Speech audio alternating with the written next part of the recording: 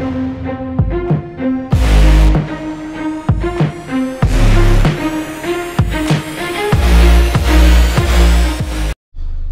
with the Cyclone, something else about cutting the keys for the Cyclone.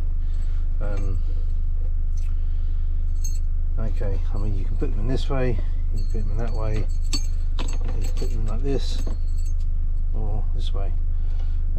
So put them in this way. And I don't know if you can see inside there, there's a little ridge, little tiny ridge.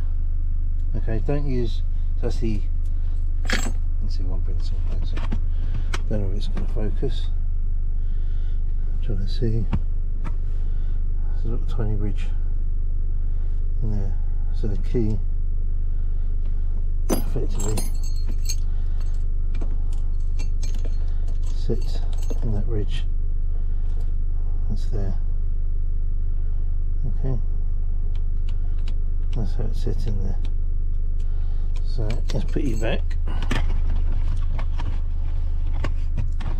Make sure I've got it all lined up right. I've got the vice in the way there, of course. Yeah, I think that's about right. So if you put the original key in, like, what you've got to remember is the angle, is this, because it goes like this as it comes up. So you can't necessarily put this like a square with this. As you're saying that, you can. Some people tilt it down so when it comes up to the cut, so you literally go on both shoulders. This jaw's just stuck. I haven't used the mortise one for a bit. Just a little screwdriver or a file will do. Come on.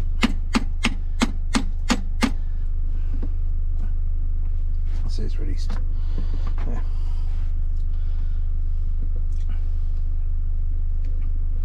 Okay. So again, I'll bring this in closer. You can see it's in the little ridge. It's there. Okay. So I did it up slightly, just a fraction. It will slide. It will slide in there. So you push it all the way to the shoulder. And the same with this one. Now when you push it up, look at how the angle of the blade's going to hit it. Okay, so a lot of people when they cut on these, they tilt them down slightly. So that's, if you look at it now, tilt it down slightly, it's giving you more of a square cut. Obviously do the same with both keys. So let me just put this back.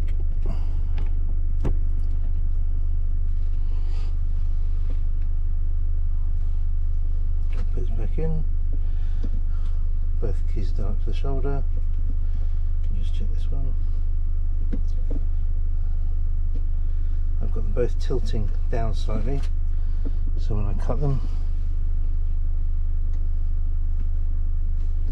okay, there we go.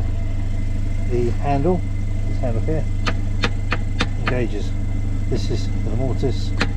That's how I push it in, goes to the rim. Okay, put it out. I will start from the shoulder, working across.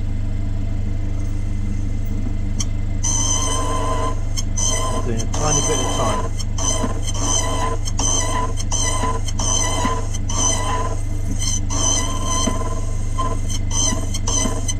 This is the correct way of holding it, but to be honest with you, I hold it like this. Don't need a lot of pressure.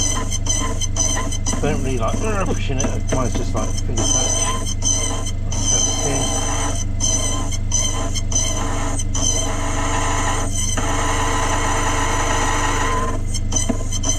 A tiny bit of time.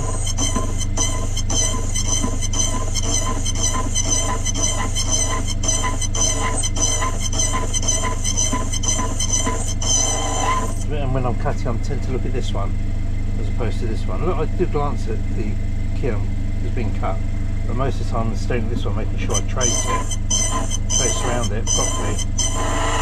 and tight to the corners. Give me a nice key.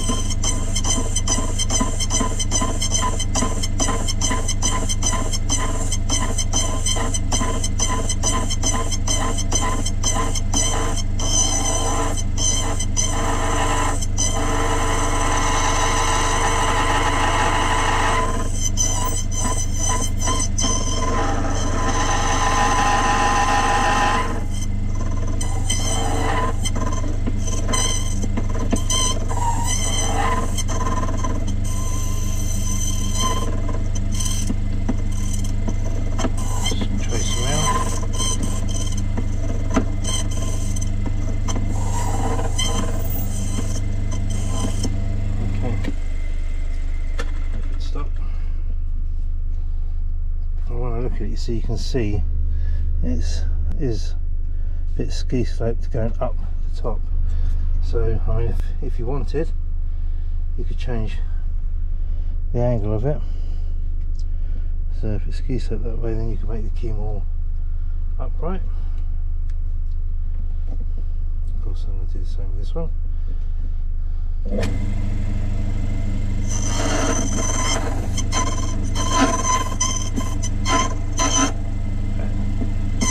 Start there at the shoulder.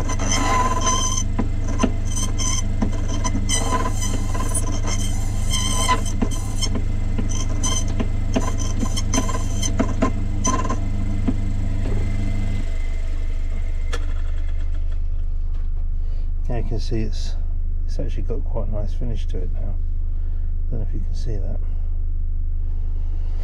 So from there you should go on the key horse and tell you what, let me get the key horse.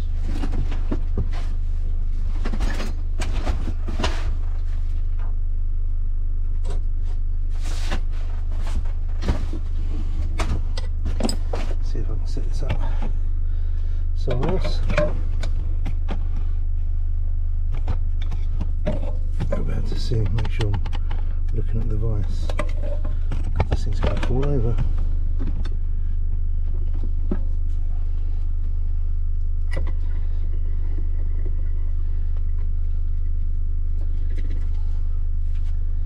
Okay. Just take those off. Don't need to go berserk. You're literally just taking the bears off.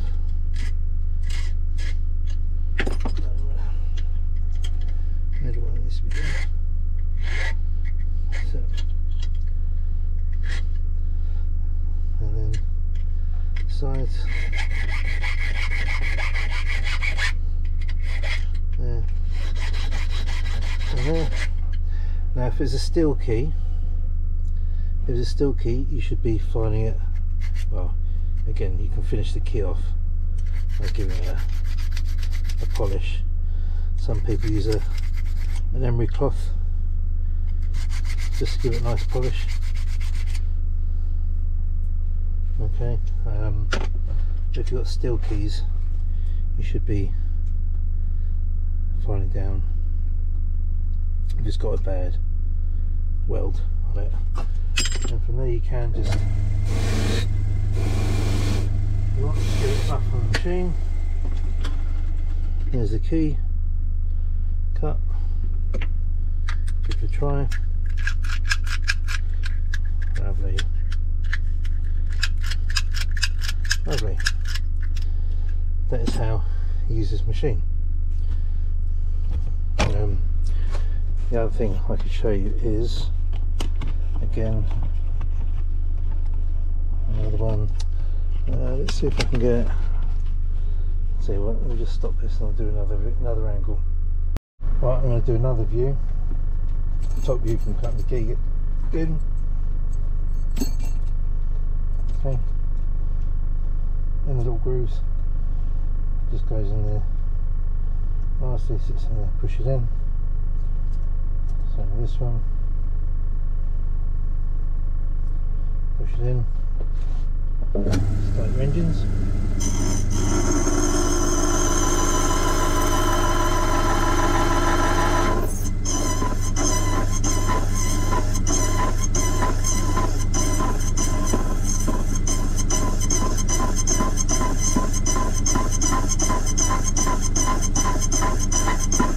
See how little I take off at a time. Don't go berserk on it. It goes deep, slow. Don't force it. Don't force it in quickly, just go slow.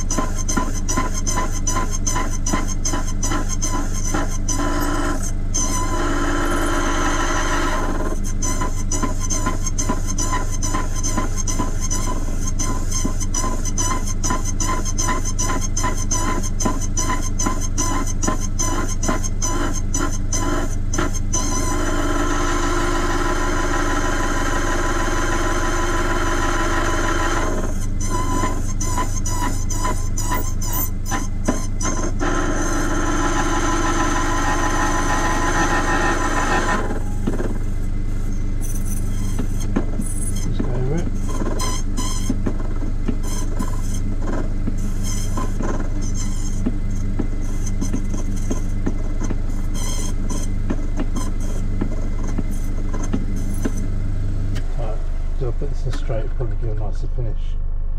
Yeah, it's a bit more square. A bit more square on the finish. Again, key horse.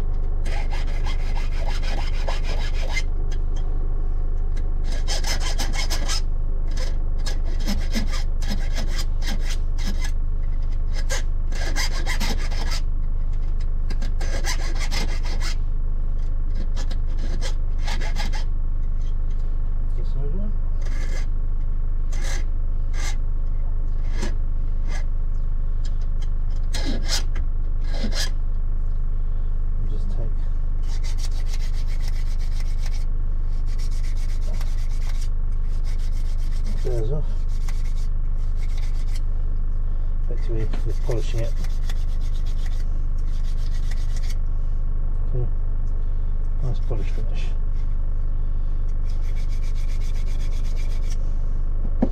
And if you think ridges are still a little bit sharp, there's a little bit of a tiny bit of a slope on that. It'll still work though. Okay, just give it some of that. That's it, it's gone now.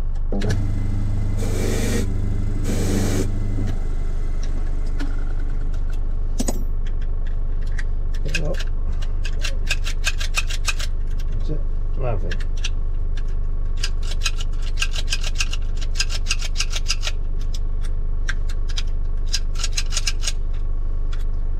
Yeah, that's it. That's a treat. That's how you cut a key on a Cyclone. If you want to check your calibration, you do. Let's do the 3 key system. I think the calibration might be out in this. Get 3 blanks. Okay, 3 blanks. Why 3 blanks? Because blanks aren't always 100% right. But if you put these in the same, clamp them up, and if you run this in,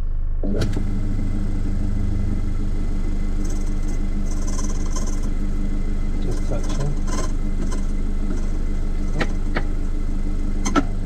that's just touching, so then that one, and you put this one in, do the same,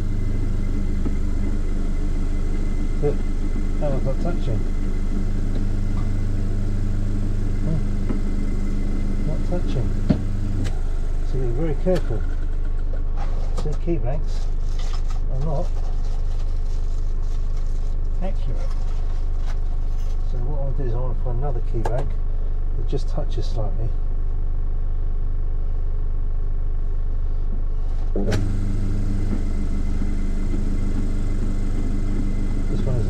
So I wonder whether this one's actually too high. So let's try another 3.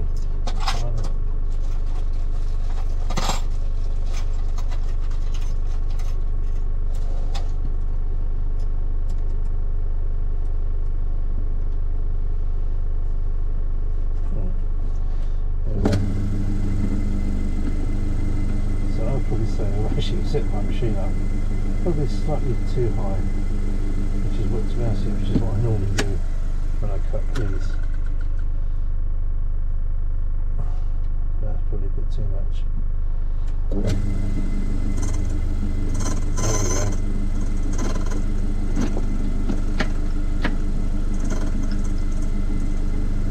Right. Let's just touch him.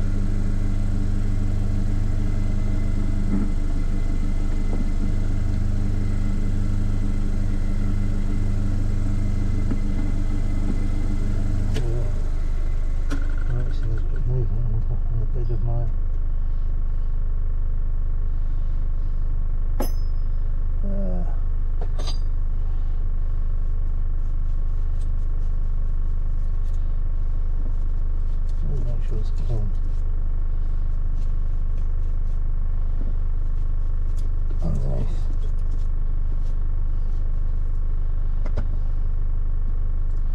Don't take it away because of the spring.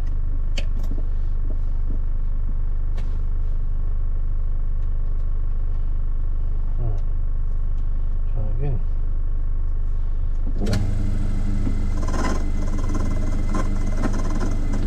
Right, that was rubbing.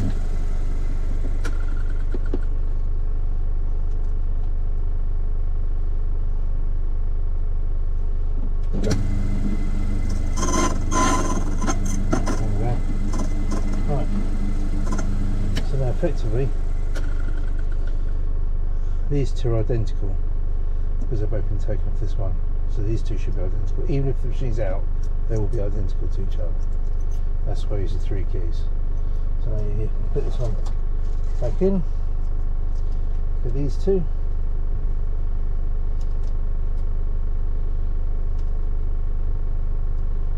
put them in.